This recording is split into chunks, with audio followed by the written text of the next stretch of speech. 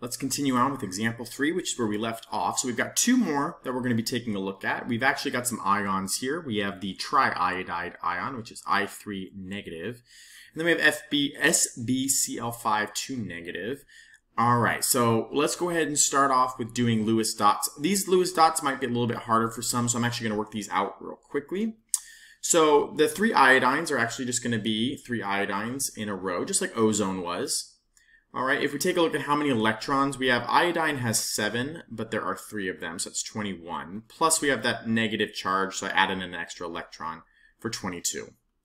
2 single bonds takes care of 4 electrons, so I'm down to 18. Take those 18 and go 2, 4, 6, 8, 10, and 12. So of the 18, I use 12, which means I have 6 left over. Now what do I do with those 6? Remember, the rules are, whatever you have left over, stick them on the central. So I'm going to do it in pairs. There's 2, there's 4, and there are 6 right there. Now, technically speaking, I should put brackets around this because it's an ion, but the question is not asking me to draw the Lewis dot structure. Now, granted, I have to draw the Lewis structure to answer the question, but it's not asking me to, that's not part of the problem answer. It's asking me to determine the geometries of the compound. So I can leave the brackets off, it's fine. So now that I have a Lewis dot, I figure out how many electron domains there are. There are 3 lone pairs and there are 2 bonds, so 5 electron domains. So the electron domain geometry is going to be trigonal bipyramidal. Trigonal bipyramidal.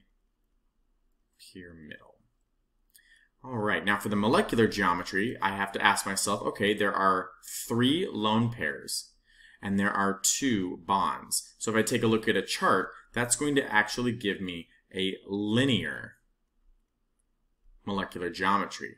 So let me actually draw out to the side here why that is. So if you think about, okay, here's our central atom A. And so remember, trigonal bipyramidal is you have that linear shape up and down. And then you've got that trigonal planar shape in the equatorial position. Right? So you got something like that. So that's my trigonal pyramid shape. Now you've got 3 lone pairs, right? So those 3 lone pairs are actually going to take the equatorial spot. So they're going to take this spot here, and this spot here. So remember, with molecular geometry, we ignore those lone pairs. So what are we left with? We're left with a linear shape, right? And so what would be the bond angle for this? If you were to take a look at a chart and say, oh, well, trigonal planar is 90 degrees and 120 degrees. Well, normally, yes, when there's an atom here in the equatorial position. But since there's nothing in the equatorial position, and all you have left is just the axial position, the up and down, really the bond angle here is actually just 180 degrees, right? Because it's 180 degrees from one atom to the next. So this actually was an exception because of just what was there bonded and how many lone pairs there were.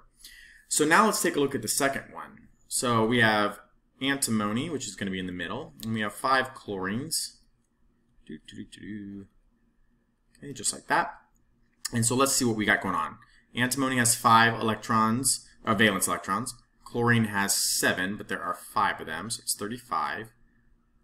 And then we have a -2 charge, which means I need to add in 2 electrons there.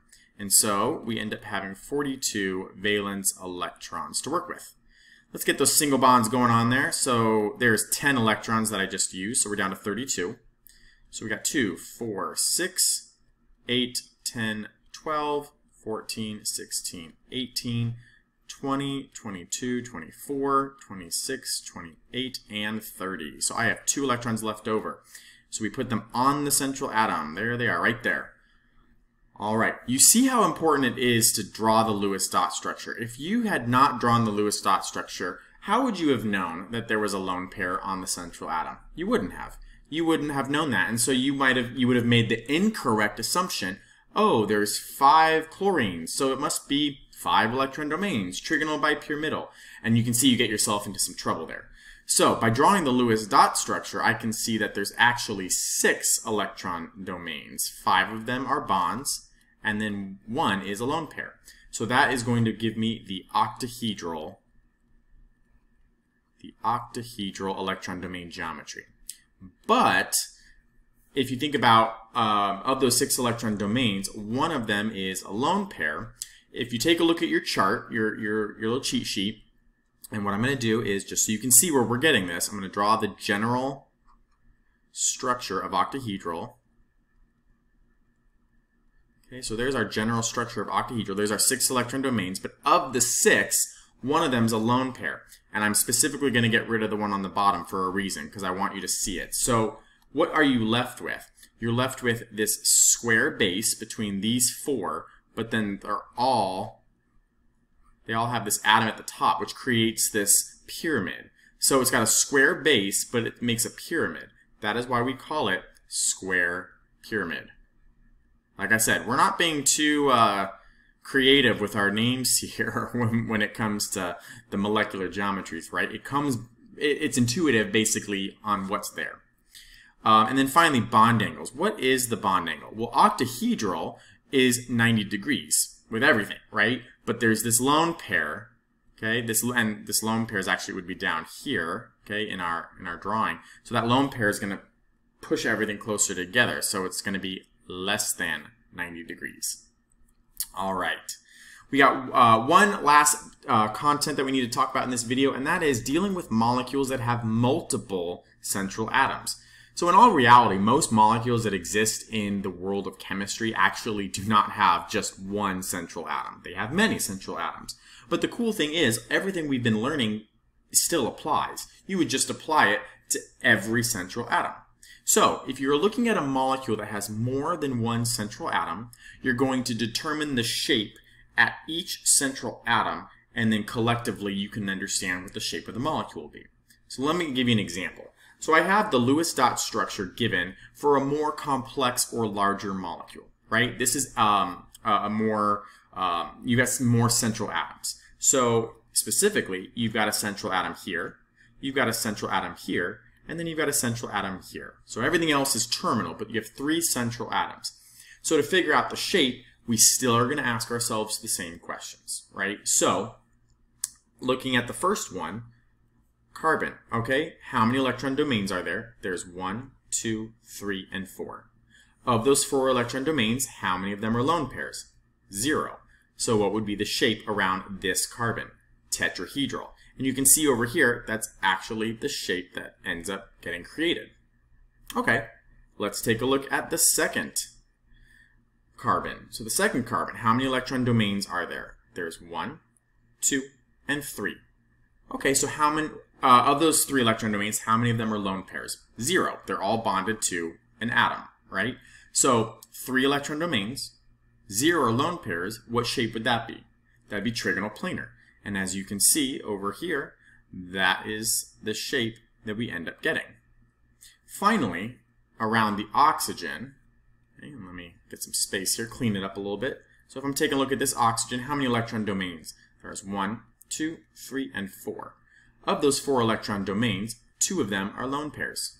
So if I take a look at my sheet and say, okay, 4 electron domains, 2 are lone pairs, 2 are bonds, what shape is that? That's a bent shape. And as you can see, that's the bent shape that you see right there. So you are able to answer those questions based on just each individual central atom. Okay? So let's take a look at an example. So because of what we learned about Lewis dot structures from topic 6, we can quickly predict the shapes around central atoms in larger molecules. So let's say I gave you this condensed formula, right? And I wanted you to figure out very quickly what are the shapes.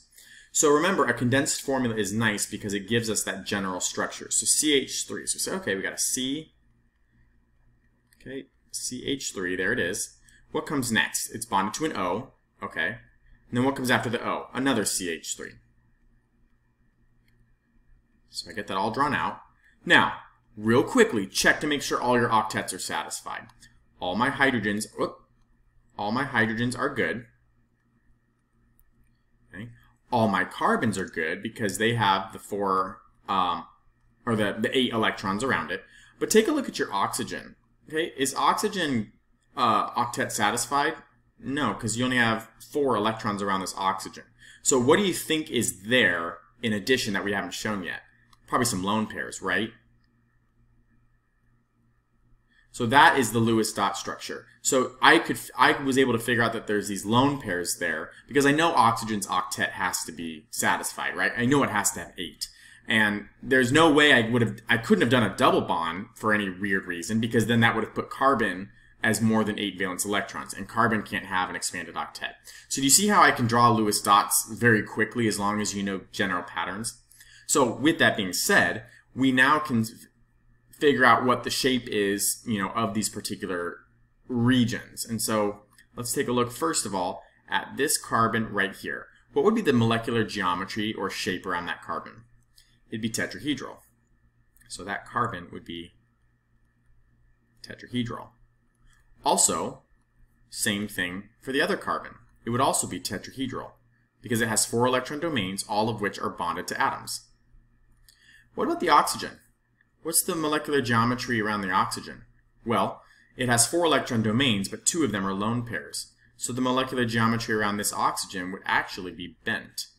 And so in all reality, we should draw this molecule like this. So there's your bent shape.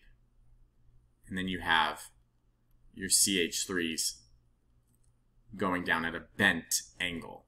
Now, in all reality, there's also, I should be drawing, one of these is wedges, one of them is dashes, things like that, because technically speaking, it would have that.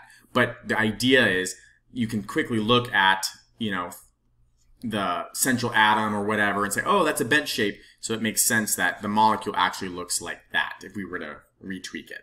That'll come into play when we start talking about things like polarity, which is coming up next. So we'll see you in that section.